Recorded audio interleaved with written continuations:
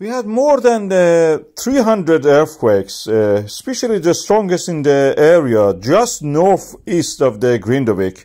And as you can see, there is no evidence for boiling of magma. Fagradalsfjall had the highest earthquake just near the center of this image, as you can see here. The interesting thing is that in the harmonic tremor chart, the tectonic tremors are now back to normal. The chart is reversed practically.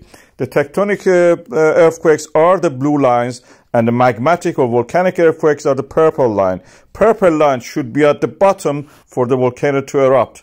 And it had that situation in the Friday. And now this is reversed. There is something as if holding back the magma. And this situation can be explained one way, and that is that probably there is something less dense than the actual magma, which is around 3.5, 3.2, and that is sediments. Sedimentary rocks can be almost buoyant, can stay on the top of any heavy rock from the mantle, as the earth crust is like that also, and hold it down.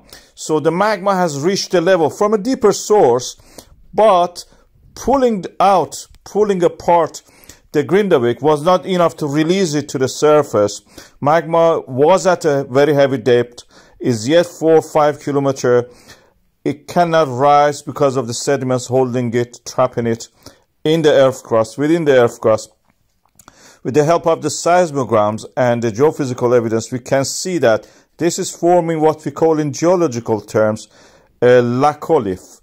Laccolith is this kind of dome-shaped structure when the feeding dike from the mantle or lower part of the earth crust rises to a level that the sediments are numerous and layered.